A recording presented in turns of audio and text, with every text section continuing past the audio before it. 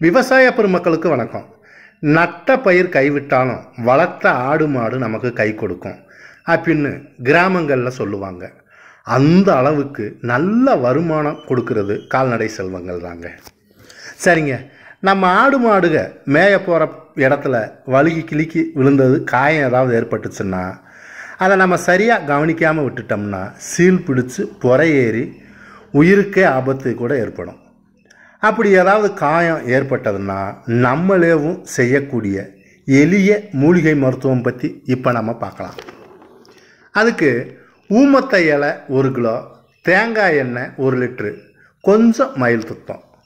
முதல்ல ஊமத்தை இலையை மிக்சிலே இல்லைன்னா கிரைண்டரில் போட்டு ஆட்டி சாறு பிழிஞ்சு வச்சுக்கிட்டு வடச்சட்டியில் ஊமத்தை சாறையும் தேங்காய் எண்ணெயும் சம அளவில், அதாவது ஊமத்தை சாறு எவ்வளவு இருக்கோ அந்த அளவுக்கு தேங்காய் எண்ணெயும் ஊற்றி நல்லா சுண்ட காய்ச்சி இறக்க போகிற சமயத்தில் மயில் துத்தம் ஒரு சிட்டிகை அளவில் போட்டு நல்லா கிண்டி ஆற வச்சு பாட்டில் எடுத்து வச்சுக்கிட்டு நம்ம ஆடு மாடுகளுக்கு காயம் ஏதாவது ஏற்பட்டுச்சுன்னா அந்த காயத்துக்கு இந்த மருந்தை தடவலாம்.